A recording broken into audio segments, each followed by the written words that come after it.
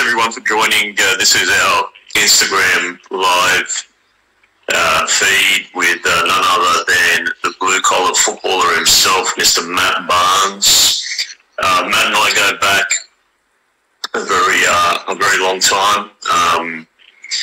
Back when I think we first met, probably I think it was about 4 years ago now. But even prior to that, we had a lot of dialogue. Matt is a very experienced coach. He's coached right across different parts of the world, but most predominantly he was just to give you a little bit of background, a standout collegiate athlete himself. We'll get into his background in a minute. He coached across the NCAA at varying programs. He's coached at the semi-professional level in the USA. He was a national team coach for the Turks and Caicos, one of the island nations in the Caribbean. And now he's the sports director at Helsingborg, which is a professional club in Europe. So, man, I'm just stoked to have you on board, mate, because we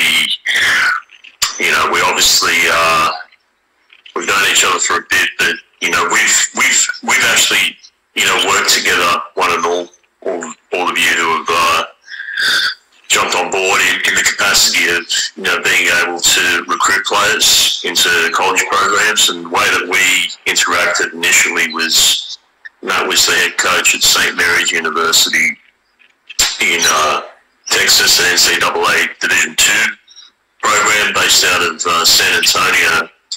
And I think the initial kind of connection that we had then was when I sent through some players, and then we started some dialogue, and then I think somewhere in between all of that and over the years you brought on a few of our recruits to St. Mary's, and then around about that time I think I flew out for a graduation at Trinity University over there in San Antonio, and then ended up crashing on your couch. That seems like a lifetime. I actually think we started working when I was at San Francisco State, because I think you had sent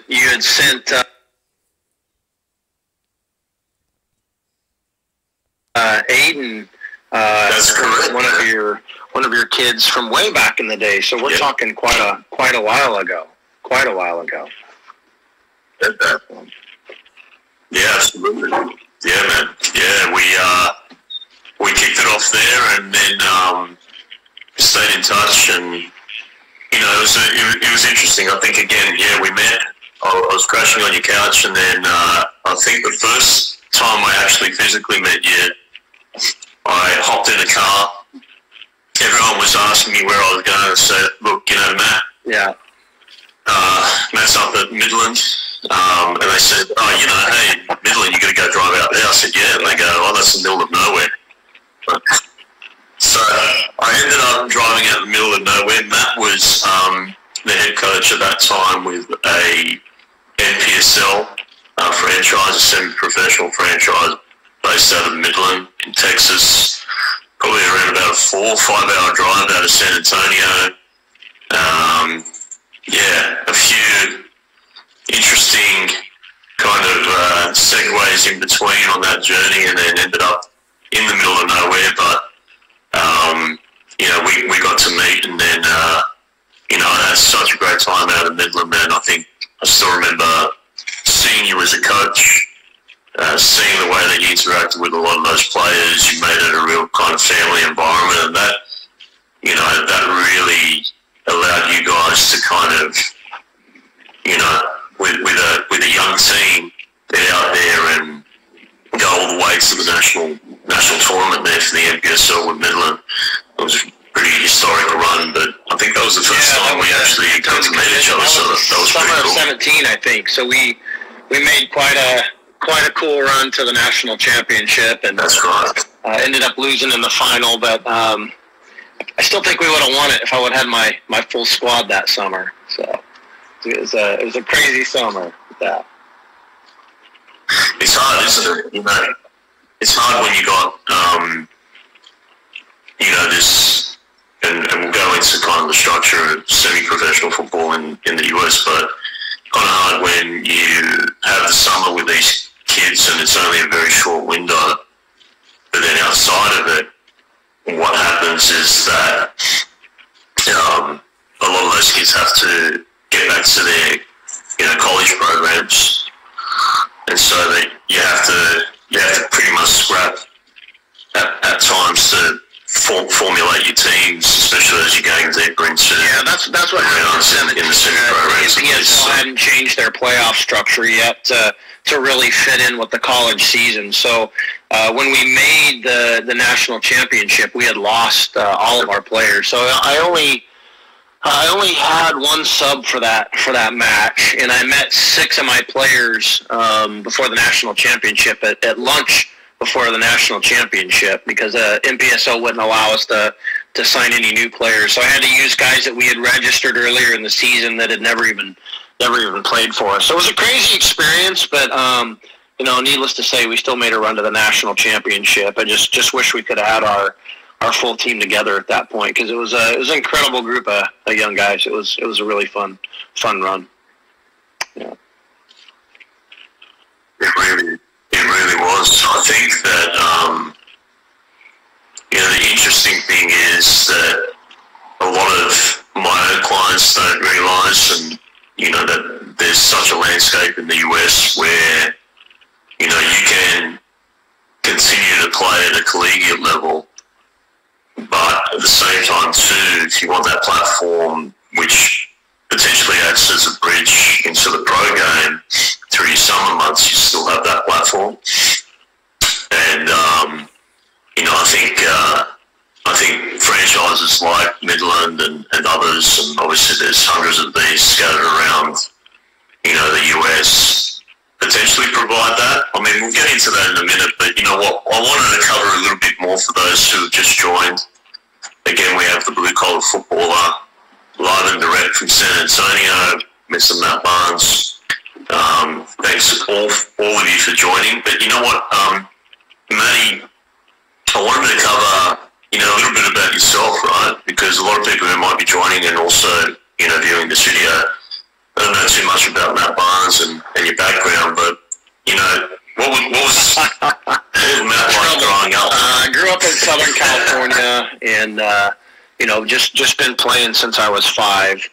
And, let's see, I ended up going to university just outside of Chicago in the greater Chicagoland area, and was able to play with a few guys from Southern California. We kind of went out together as a group and had a great experience in college. We won a couple national championships there, and grew up in Bakersfield, California. So had kind of a very blue collar upbringing. That's where the name where my tagline comes from. Just the way my family brought us up, and everybody worked hard, and it's a lot of my background. Grew up in a real blue collar family, and loved the game, and was fortunate enough to still be in it.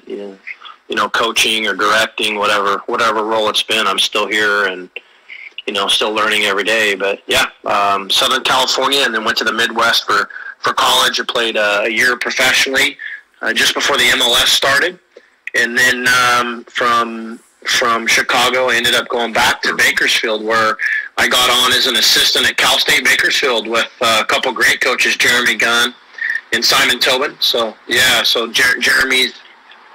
Wow. What's that?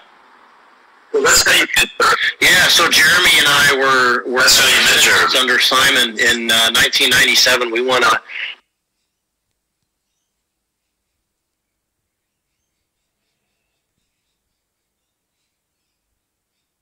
national championship in Division II at Cal State Bakersfield right before they went Division I.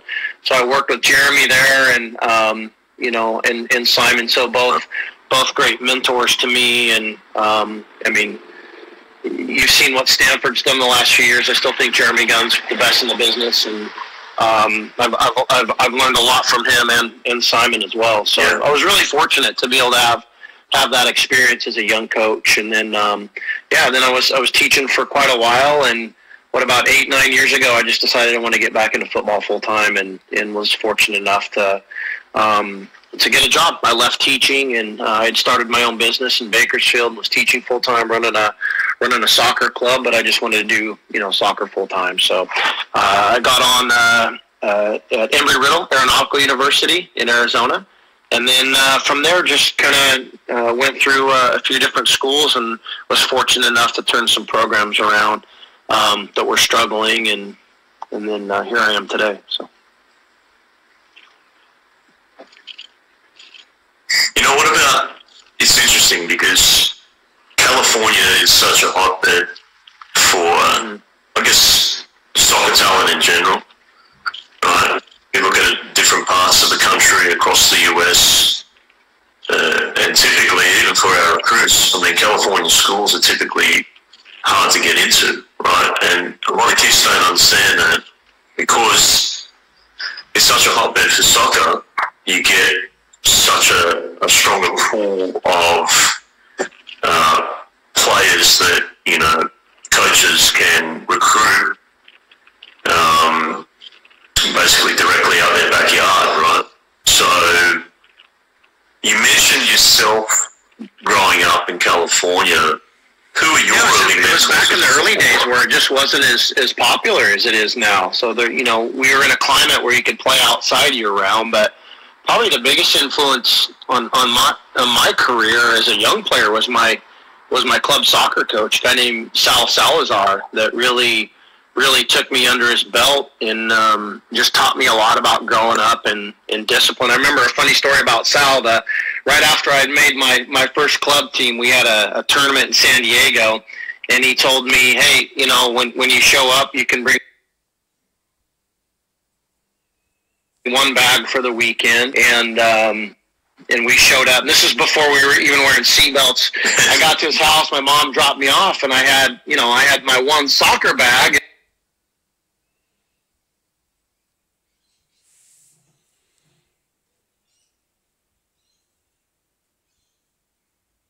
And then I had another bag with all my clothes, my regular clothes in it.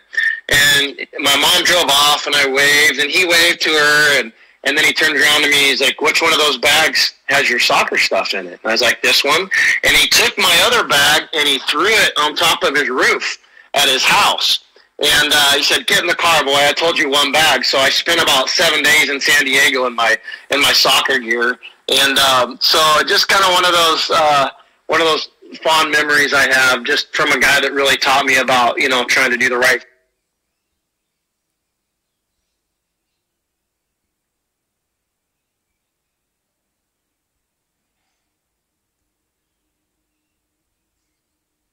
thing and showing up on time and being respectful. And I learned a lot from Sal, and it was an awesome youth growing up with all those guys. He would throw us all in the back of a station wagon, and he pulled out the spare tire, put a barbecue in there, and we would just roll every weekend. 12 of us in this big light blue station wagon, and we were called the Blues Brothers, and ended up playing college with some of those guys, and still talk to a lot of them to this day. So it was a pretty cool experience for me. And a lot of those guys. Yeah, there's a few of them. A lot of those guys that you grew up with. Not necessarily to my level. One of the guys, Ricardo Salazar, called Kiki. He was a pretty prominent referee in the MLS. He called a lot of major games over the last few years, and just retired in Kiki's back in Bakersfield. But yeah, a few of the guys did some good stuff from that team. So it was a really interesting group of young guys. It was cool. And I won, like I said, I went to college with a few of them. So that's always cool when you go to college with some of your club teammates and winning national championships together. It was a really cool experience for me.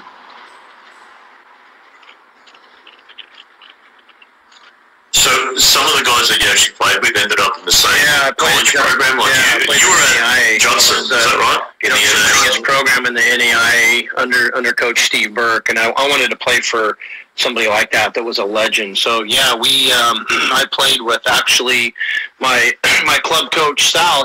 Both of his sons ended up at Judson, so I got to play with Cowboy and Kiki there and a couple other guys from Bakersfield. So it was a pretty neat thing. That's amazing. So, it's interesting because if I look at my own background growing up, whether it be at a club level, whether it be at a kind of a junior elite level, all the way up to, reserve team, first team football here in Australia, it's interesting that, during a time, even like for yourself in the US, where football probably wasn't, soccer wasn't as prominent a sporting code. It was interesting here in Australia, we always had these, I guess there was a generation of coaches that were coming up or floating about just coaching kids and doing very, very similar things like your coach did while you were growing up, basically getting, groups of kids and just, bringing them in like family and nurturing them and helping them grow as footballers and more importantly as people as well. So, it's interesting to see that kind of transition from youth and then the bridge into college for yourself and then obviously into, whether it be that you ran your own business and then outside of that now coming full circle and back in the, this wonderful game of football at an international level. It's interesting that you cover off those topics because I think from my perspective, I look at all of our clients in a way where we try to nurture them through a process, right? So when you say things like that, that really resonates because I think from my perspective, I look at our clients in the same way. We have to nurture them through a process, whether they start a little bit earlier in the recruiting cycle all the way through to then committing to a program and then being with that program over 4 years. It resonates with me because that, that whole process and journey, there's a rhyme and reason behind it.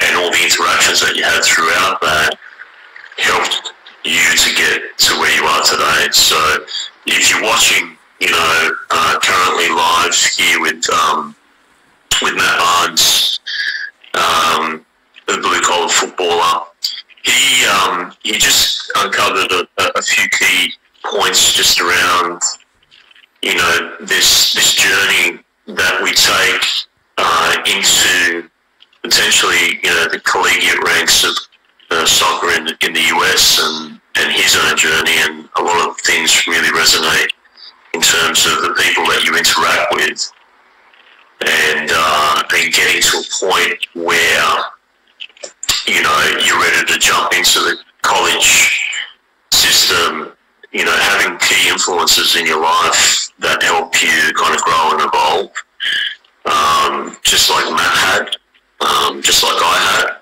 It really builds a great platform as you bridge into, the college soccer environment. So it's interesting that you say that because those influences obviously help. There's a lot of things happening in the world and a lot of craziness going on. You mentioned, everyone's kind of on lockdown in different parts of the world and otherwise. What is it that you're seeing on the ground in the US in terms of, you're in and around San Antonio, there's a whole bunch of, schools, colleges and otherwise in and around San Antonio. What's the vibe currently? For the most part, people are just sitting in, not knowing what's going on. I've talked to a lot of coaches. I talked to, Johnny Clifford, who was with me at St. Mary's, who's currently at St. Mary's University here in town, and Johnny's, just taken that program after I left to a new level and done a great job. And I talked to him this week, and look, everything's just on hold. Recruiting, the NCAA's essentially put recruiting on hold. I think it's the first time it's ever happened. This isn't something that's happened generationally or anything. It's something that we're all dealing with for the first time. So, I don't know what's going to happen.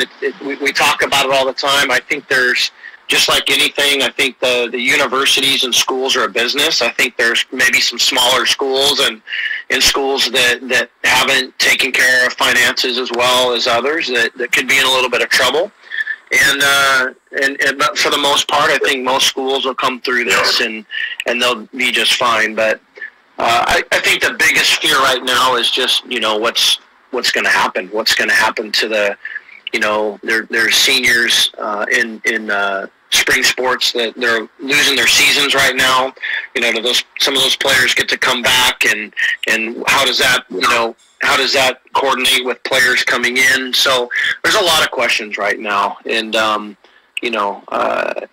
not sure anybody really knows all the answers right now. But right now, I would say everybody's really, like we should be, just more concerned about health and taking care of yourselves, taking care of your family, and then the jobs will sort themselves out. But I just don't know, John. I don't know. I don't know what to tell you. It's been pretty new, and I've never been kind of sequestered or asked to stay in my home for an extended period of time. I think there's a lot of uneasiness maybe with college coaches and kids not knowing. But at the end of the day, like I said, look, I think we're all going to pull through this. I think the majority of schools will do awesome, and I'm confident. I'm confident every day that we'll pull through this and it'll be fine. Yeah, I think I'm seeing it on my end, and I've been posting a lot about it. I'm seeing a lot of reception from coaches in general, where they have this downtime, and it is a good time. And I'm telling all of our clients to make sure that they're consistently connecting with the coaches that we've connected them with, right? So I think, things that are important are continual communication. Are there other things that you can point to from your perspective as a former collegiate coach that kids should be doing during this period? Because irrespective of Corona or otherwise, there needs to still be that summer period, right? So, there's still be downtime. Kids might be going through a cycle of talking to coaches or have been. Is there anything there like you can share with any of the viewers in terms of, tips and otherwise that, you could probably leverage? I think communication is really important. I keep saying this. I think you have to sell yourself in this game. So this is a great opportunity to really, our lives get so crazy sometimes that, I think everybody's slowing down now. So, start researching, start getting out there and put a list of your top 10 colleges together and start doing research on those schools, and, reach out to coaches and learn more about, what type of head coach is there. I think it's so important. You need to learn about these people. It's still a people business at the end of the day. So I think, if I'm you and I'm one of your clients right now, this is just an awesome time to sit back and laser focus in on what you want to do. Set those goals, set those top 10, maybe universities, and start researching and learning and reaching out to those coaches and talking to them and doing discovery models. And, I think it's a fantastic opportunity for people just to learn right now and continue to plan for their future. So that would be my advice right now is, obviously keep your fitness up. Grades, I think the tendency is, you keep reading about everybody jumping on PlayStations and just hanging out right now, but stay on top of your grades. Even with our 6-year-old son, we're doing homeschooling right now and put a big emphasis on that. So stay up with your grades. I think people don't realize how important your grades are and how much money that can put into your pocket someday. And I was obviously a slow learner and late bloomer, but I ended up being I was an All-American in college. But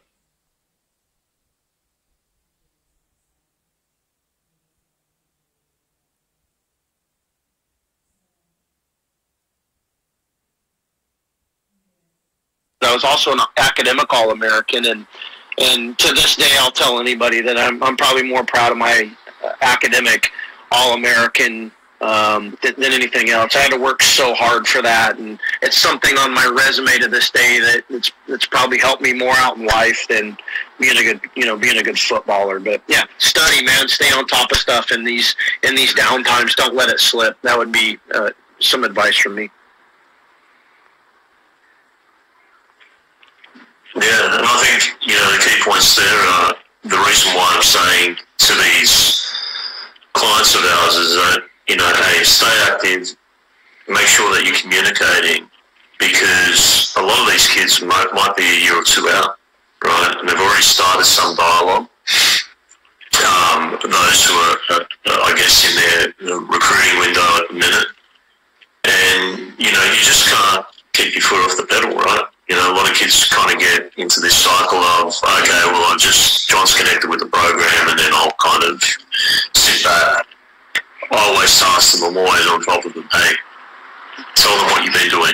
Even with the downtime, if you, hey, I'm working out, like you said, I'm sitting down and studying. If I'm, a year out, I'm doing practice exams for the SAT online and things like that.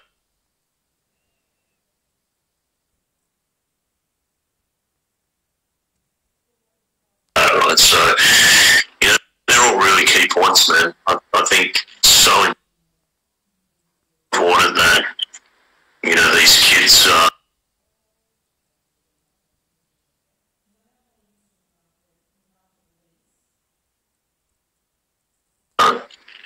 these kids get an understanding that they're building platforms leading up to them being selected and moving into the college market in the US. So, really key points. What's interesting, and we first thing face to face was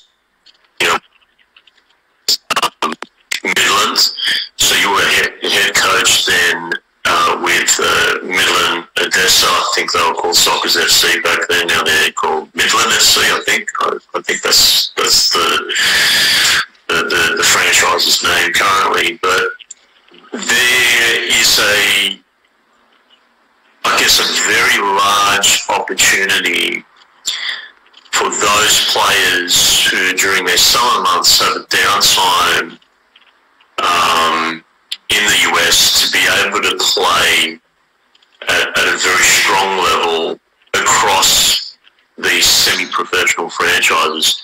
In actual fact, from my perspective, I've taken a lot of time for those kids who are very interested to start connecting dots with, the semi-pros and making sure that they understand that could be a platform if they invest in that over, a period of time to be able to go into or be seen by, professional clubs in the USL and the MLS. Do you want to give me some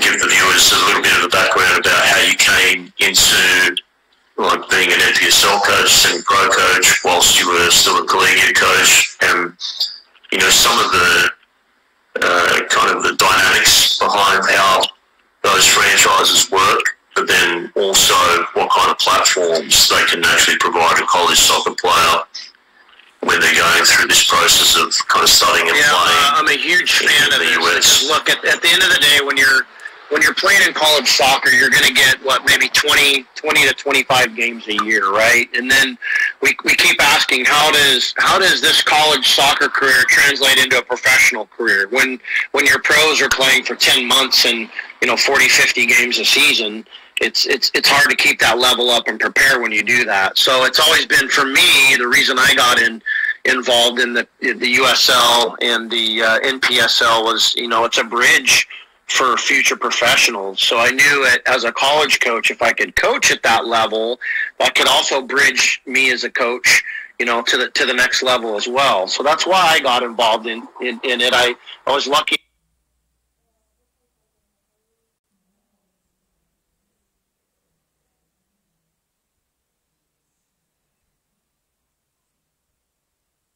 enough to be, I was coaching at in Texas, and I had a call from Midland, and they asked if I would be interested in the job, and I went and did a presentation for them, and kind of made the core decision that I only wanted to work with college age, future professionals, and I stuck to that pretty strictly when I was at Midland, and we were fortunate enough to do really well. And look, so many of those guys have gone on to professional careers. There's a ton of them, and a lot of them would tell you that part of it, not the full reason they're professionals, but part of it was because they went and played in the summer. So now they're getting the college season, with 20, 25 games. They're getting another potentially 20 games in the summer, and now they're getting a little bit of a feel of what it's like to take care of your body over the course of 10, 11 months in a year, and keep your fitness up, and how do you manage keeping high levels of play and concentration over the course of a full year. So I would tell anybody that's in college now that if they're serious and they really want an opportunity to play professionally, they need to find a good program in the summer and play. And now the vote, the NCAA is supposed to vote on Division I. April is coming up. The vote's in April. I don't know if that'll get postponed, but that's going to change the makeup of the summer platform a little bit as well, because the Division I players won't, I'm assuming they won't get to play as much in the summer, if at all. But yeah, I would strongly encourage anybody to try to get out there and find a good summer program and play and get those matches in.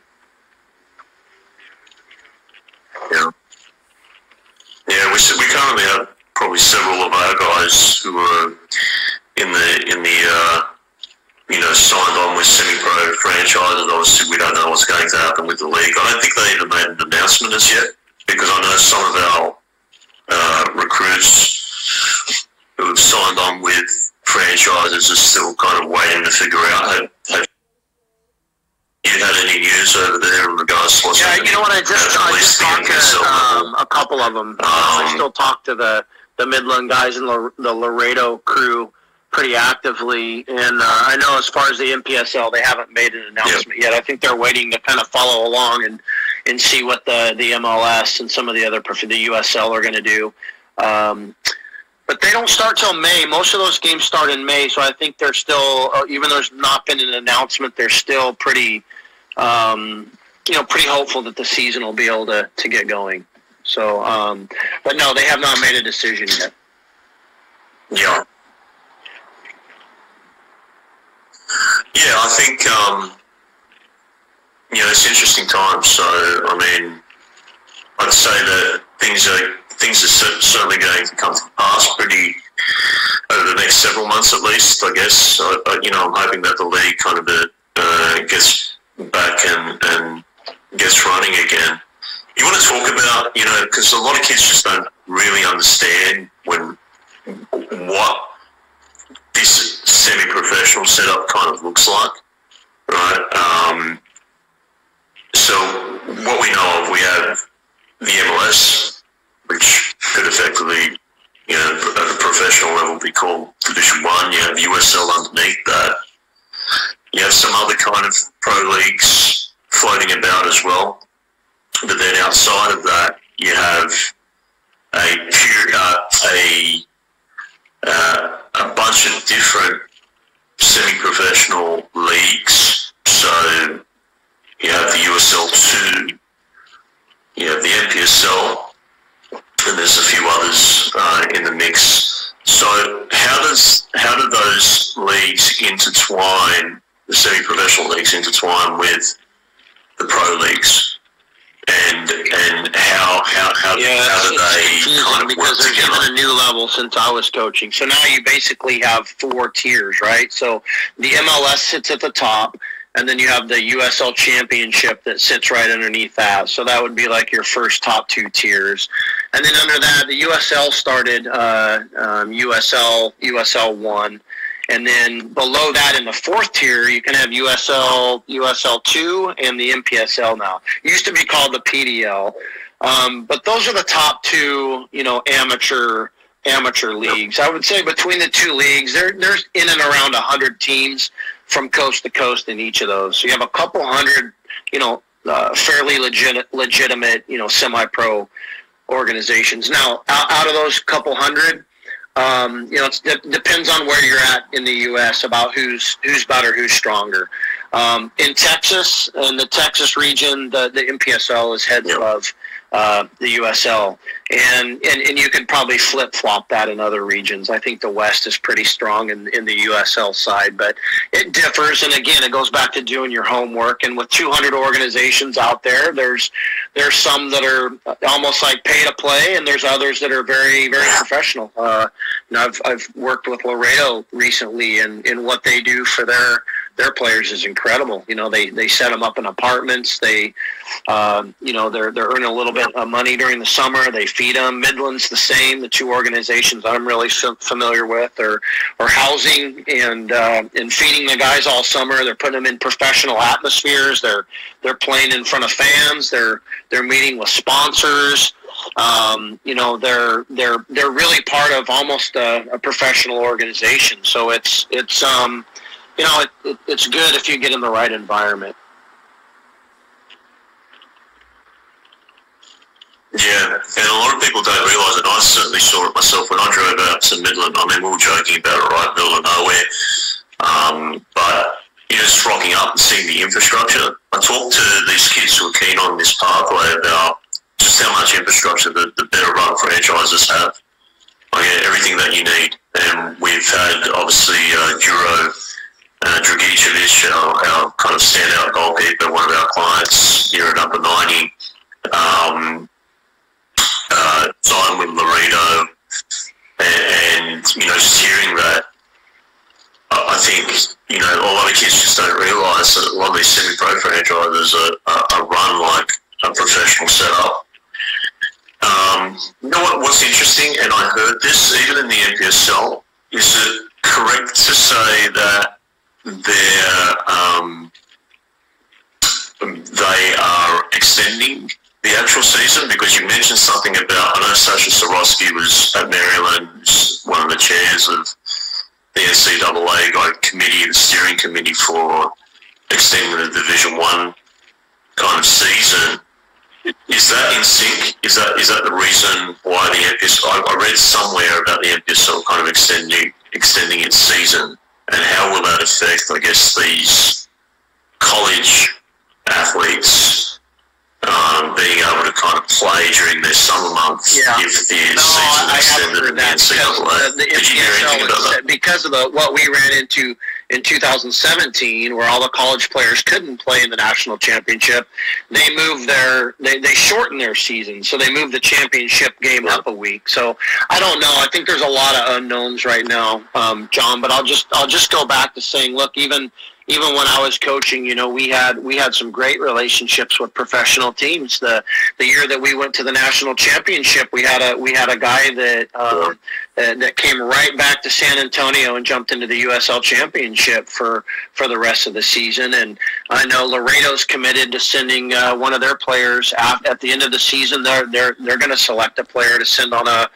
trial in Europe with us at Helsinger. So I do think there's some legitimate opportunities out there if you're at the right club, and there's a lot of really good clubs in both of those organizations.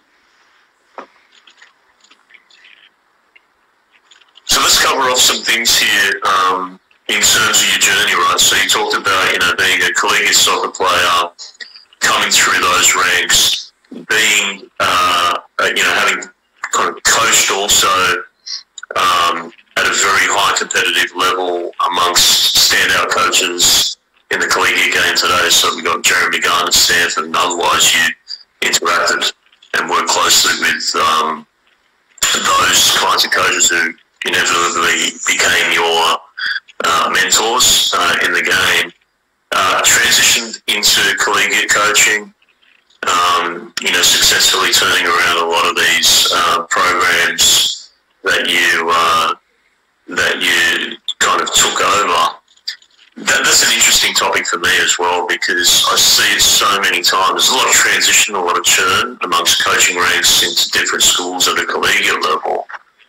but you see that there are programs, and I've been in the game now for 10 years, there are programs that you would never have heard of on the national stage if you do, track of rankings and otherwise across different divisions in the NCAA and AIA or otherwise. No one would have heard of those programs, years and years ago, but now they're kind of getting into the national scene. So what I'm seeing a lot more of are these younger coaches, and in particular, this is really interesting, a lot of European-based coaches, guys who played in the elite level in Europe, probably played in the collegiate level, were standout kind of college soccer athletes themselves, but now they're taking over programs that probably didn't have a strong history in terms of being extremely competitive and turning those things, those programs around. Do you see a lot of that? Do you see that there's been, a lot of the old firm kind of powerhouse college programs finding that with a lot of these kind of European players and European coaches entering into the college system that, they have to fight pretty hard to, compete. And has that kind of transition really improved the quality at a collegiate level? Question, isn't it? I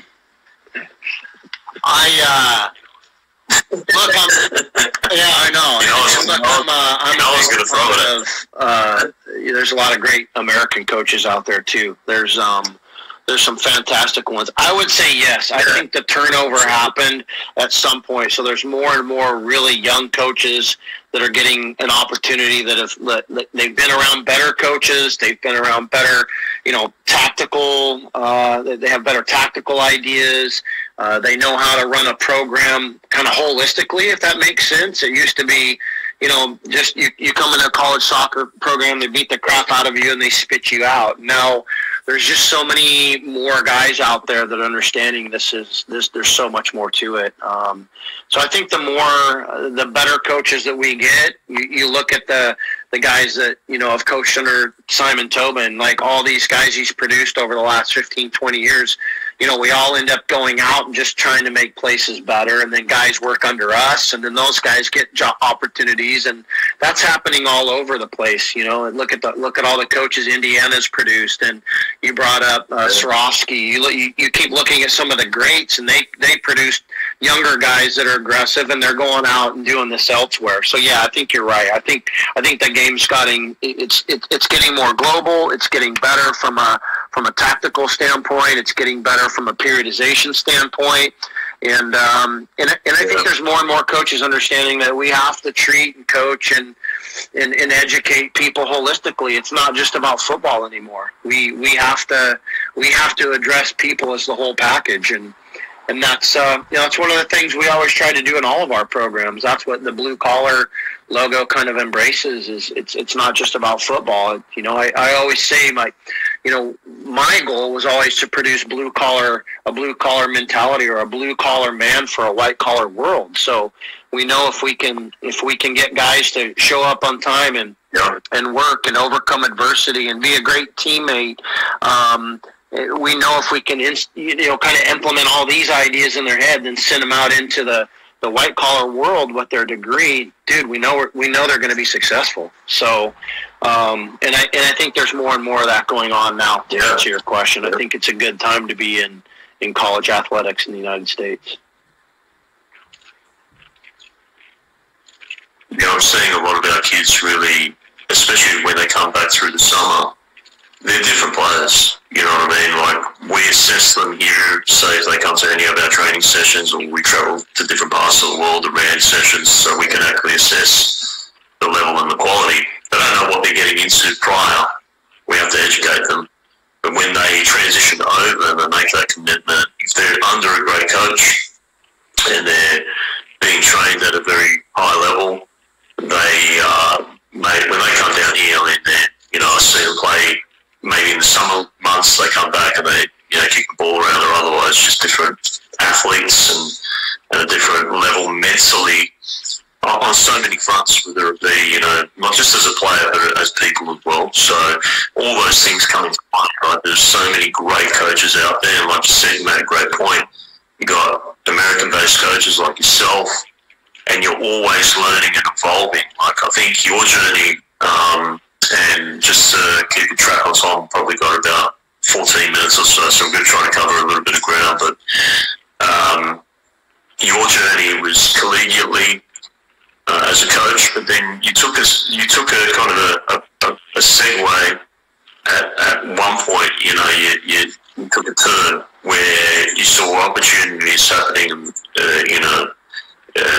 at a national team level. So maybe you want to talk about that experience, being the head coach for Turks and Caicos, and then how that helped bridge an opportunity for you to now become the sporting director. Yeah, I'll try. Still, you want to cover some of that background? I don't know how I've got to where I am either. It's been a pretty crazy journey, but look, I think the success we had in the MPSL and the PDL specifically, we had a back-to-back run there where in 2016 we made the national semifinal in the PDL, and then our club made the decision to go to the MPSL. We went to the national championship. So, we were arguably the most successful, program in the U.S. over those couple years. We had some great runs and great teams, and that kind of jumped my name up into some other opportunities, basically.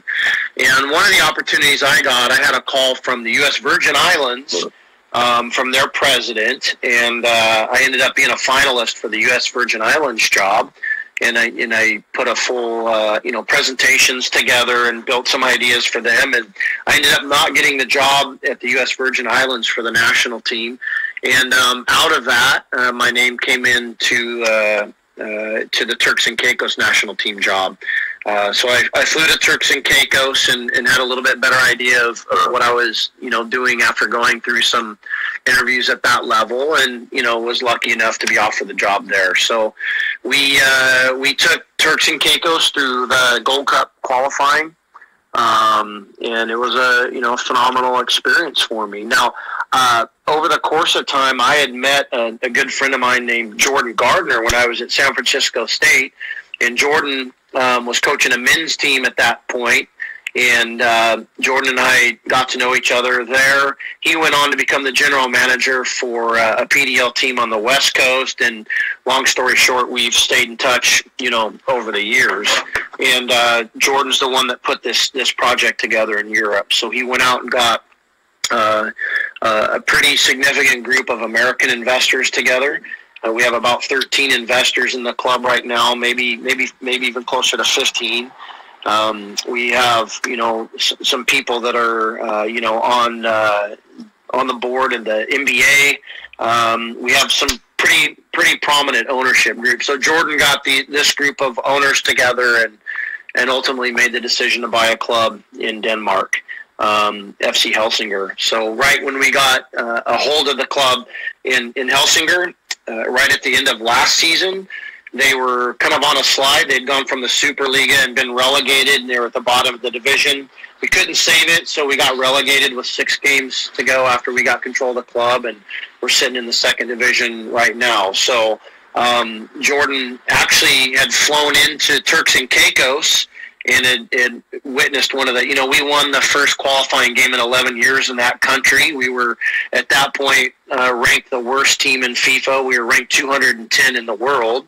And, we won our first international qualifier in 11 years and the first win of any kind in 4 years there. And we climbed up the FIFA rankings. And luckily, Jordan had flown out for that match and got to witness it. It was one of just one of the coolest moments of my life. But, after that, he sat down with me and said, "Hey, I've put this ownership group together. We're looking at this club. I want to know if you'd be interested in doing this." And I just thought, John, I got into this business because I wanted to do something great. And I was one of the only Americans to ever coach a national team of a foreign nation. And then, probably, I'm guessing, one of the only guys ever, if not the only American, to be a sporting director in Europe. So I would say a lot of luck has come along with it, but You know, that's how I got there, basically.